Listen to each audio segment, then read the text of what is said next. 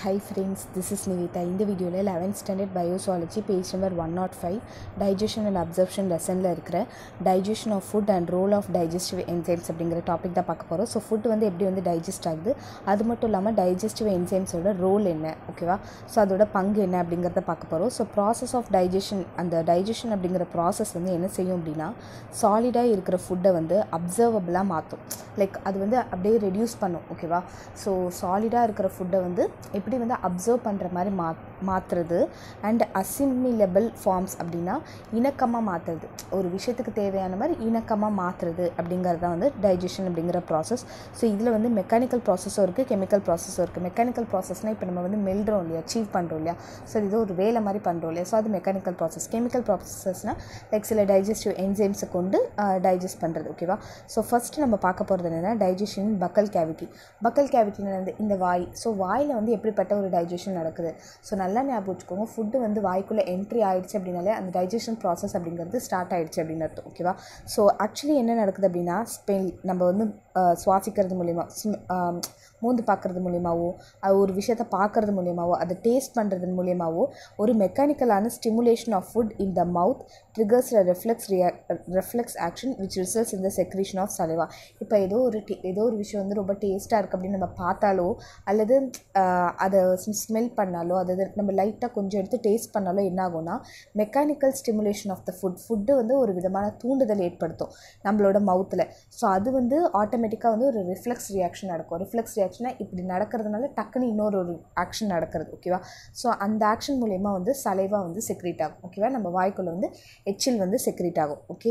அடுத்தது த mechanical digestion starts. இந்த மெக்கானிக்கலாக நம்ம டைஜஸ்ட் பண்ணுறது வந்து எங்கே ஸ்டார்ட் ஆகுது, மவுத்லேயே ஸ்டார்ட் ஆகுது.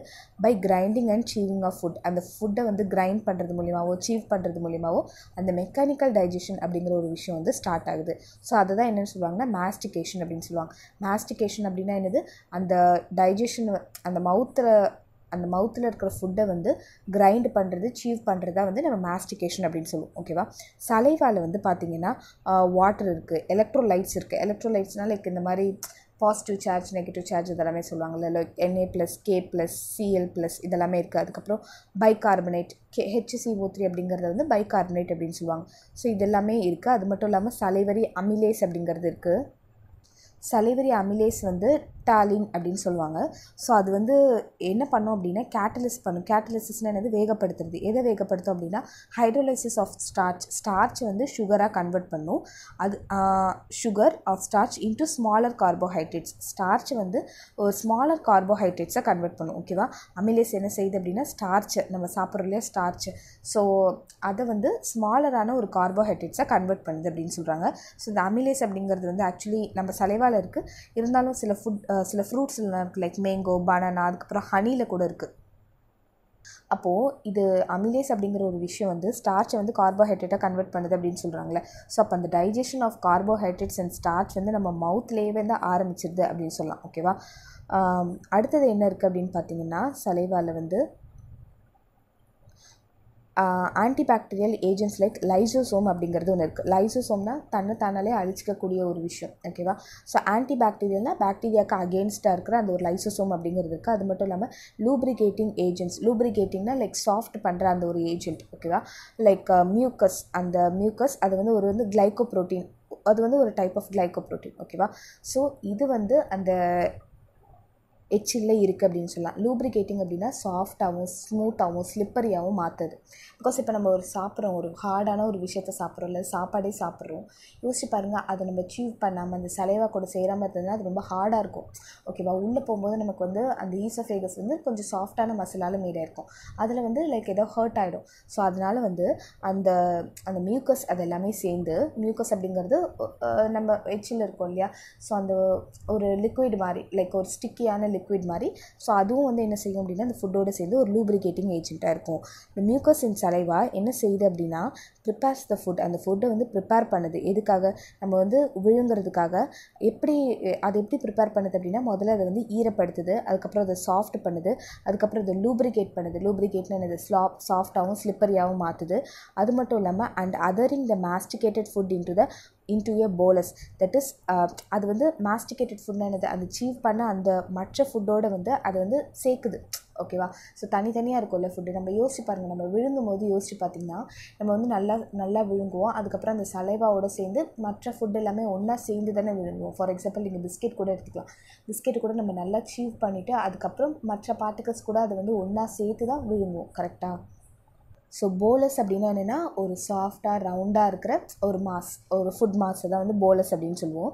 ஸோ அதை தான் வந்து விழுங்குறதுக்கு அந்த சலைவா வந்து ஃபுட்டை வந்து ப்ரிப்பேர் பண்ணுது அப்படின்னு சொல்கிறாங்க. ஓகேவா.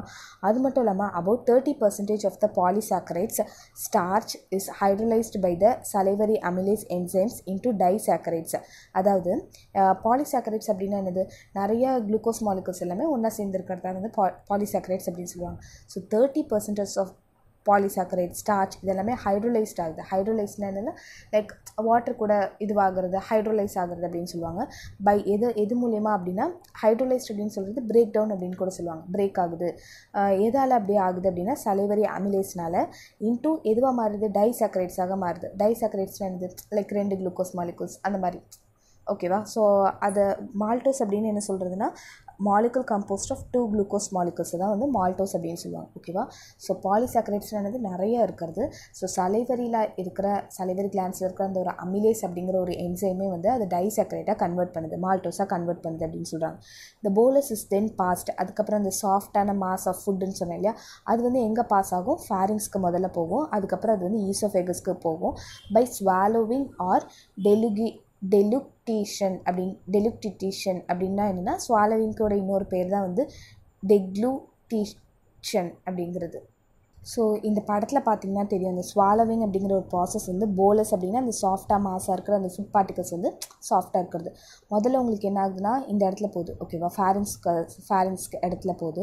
அதுக்கப்புறம் பார்த்திங்கன்னா இந்த தேர்ட் ஸ்டேஜ் வந்து உள்ள ஈசோஃபேகஸ்க்குள்ளே போகுது. ஓகேவா. ஆக்சுவலி உங்களுக்கு வந்து அந்த அழகாக காட்டியிருப்பாங்க. இங்கே பார்த்தீங்கன்னா உங்களுக்கு அந்த ஒரு பர்டிகுலராக ஒரு இடம் இருக்குல்ல, ஸோ அந்த இடத்த தான் வந்து நம்ம வந்து லாரிங்ஸ் அப்படின்னு சொல்லுவோம். லைக் லாரிங்ஸ் இல்லை, ட்ரெக்கியா அப்படின்னு சொல்லுவோம். ஸோ இந்த ட்ரெக்கியாக்குள்ளே தான் வந்து உங்களுக்கு அந்த ரெஸ்பிரேஷன் சம்மந்தமாக அந்த ஆக்சிஜன் அதெல்லாமே போகும். அது பார்த்திங்கனாலே உங்களுக்கு தெரியும், லைக் அது வந்து க்ளோஸ் ஆகுது. ஓகேவா. ஸோ அது வந்து க்ளோஸ் ஆகிட்டு உங்களுக்கு ஃபுட் பார்ட்டிகல்ஸ் அப்படியே வருது. அந்த ஃபுட் பார்ட்டிகல்ஸ் வந்து அப்படியே கீழே போயிட்டதுக்கப்புறம் தேர்ட் ஸ்டேஜில் ஃபுட் பார்ட்டிகல்ஸ் கீழே போயிட்டதுக்கப்புறம் அந்த ஒரு ஃப்ளாப் இருக்குல்ல, அந்த கார்டிலேஜியஸ் ஃப்ளாப் வந்து ஓப்பன் ஆகிடும். உங்களுக்கு வந்து அப்போ அந்த ஒரு வே இருக்கும், இங்கே வந்து இருக்காது. ஓகேவா. ஸோ அப்போ அந்த சாப்பிட்ற அந்த ஒரு ஃபுட் பார்ட்டிகல்ஸ் வந்து முதல்ல ஃபேரிங்ஸ்க்கு போகுது, அதுக்கப்புறம் ஈசோஃபேகஸ்க்கு போகுது. ஓகேவா. இந்த bolus further bosses down to the oesophagus. அதுக்கப்புறம் அந்த சாஃப்டான மாஸான ஃபுட் பார்ட்டிகல்ஸ் சொன்னேன் இல்லையா, ஸோ அது வந்து இன்னும் உள்ளே போயிட்டு ஈசோஃபேகஸ்க்குள்ளே போய் ஸ்டொமக்குக்கு போகுது by the successive wave of muscular contraction called பெரிஸ்டாலிசிஸ்னால் so இங்கே இருக்குல்ல இந்த மசில்ஸ் எல்லாமே இருக்கும். ஓகேவா. ஸோ அது என்ன பண்ணுன்னா கான்ட்ராக்ட் ஆகி எக்ஸ்பேண்ட் ஆகி ஒரு இடத்துல மேலே இருக்கிற அந்த ஒரு ஃபுட்டை வந்து கீழே வந்து ஸ்டொமக்குக்கு கொண்டு வரும். ஓகேவா. ஸோ அதுதான் வந்து பெரிஸ்டாலிக் மூமெண்ட் அப்படின்னு சொல்லுவாங்க. ஆக்சுவலி உங்கள் ஈசோஃபேகஸ்லாம் பார்த்திங்கன்னா இப்படி தான் ஒரு மாதிரி மசில் மாதிரி இருக்கும். அதுக்கப்புறம் நம்ம முன்னாடியே படிச்சிருக்கோம் என்ன அப்படின்னா கேஸ்ட்ரோ ஈசோஃபேகியல் ஸ்பிளிண்டர் அப்படிங்கிற ஒரு விஷயம் இருக்கும் அப்படின்னு சொல்லிட்டு. ஸோ அதுதான் வந்து ஃபுட்டை வந்து ஸ்டொமக்குக்கு போகிறதுக்கு வந்து கண்ட்ரோல் பண்ணும் அப்படின்னு சொல்லிட்டு. முதல்ல மவுத்துலேருந்து ஃபேரிங்ஸ் வழியாக ஈசோஃபேகஸ்க்கு போகும், ஈசோஃபேகஸ்லேருந்து ஸ்டொமக்குக்கு போகும். ஸோ ஸ்டொமக்குக்கு போகிறதுக்கு முன்னாடி என்ன இருக்கும் அப்படின்னா கேஸ்ட்ரோ அப்படின்னா அது எது சம்மந்தப்பட்டது, லைக் வயிறு சம்மந்தப்பட்டது. ஈசோஃபேகியல்னா லைக் அது வந்து ஈசோஃபேகஸ் சம்மந்தப்பட்டது. ஸோ இது ரெண்டுத்துக்கும் இடையில இருக்கிறதா கேஸ்ட்ரோ ஈசோஃபேகியல் ஸ்பிளிண்டர் அப்படிங்கிறது. அதுதான் வந்து ஃபுட்டு வந்து ஸ்டொமக்குக்கு போகிறத வந்து கண்ட்ரோல் பண்ணும் அப்படின்னு சொல்கிறாங்க. ஸோ இங்கே உங்களுக்கு காட்டியிருக்காங்க பாருங்கள், இங்கே ஸ்டொமக் இருக்குது அப்படின்னா இது வந்து ஈசோஃபேகஸ், இது வந்து ஸ்டொமக். ஃபுட் பார்ட்டிகல்ஸ் அதுக்குள்ளே போகிறதுக்குள்ளே எனக்கு இந்த இடத்துல வந்து கார்டியக் ஸ்பிளிண்டர் அப்படிங்கிறது இருக்கும். அதுதான் வந்து கேஸ்ட்ரோ இன்டெஸ்டைனல் ஸ்பிளிண்டர் அப்படின்னு சொல்லுவாங்க. ஸோ அதுதான் வந்து ரெகுலேட் பண்ணும் அப்படின்னு சொல்கிறாங்க.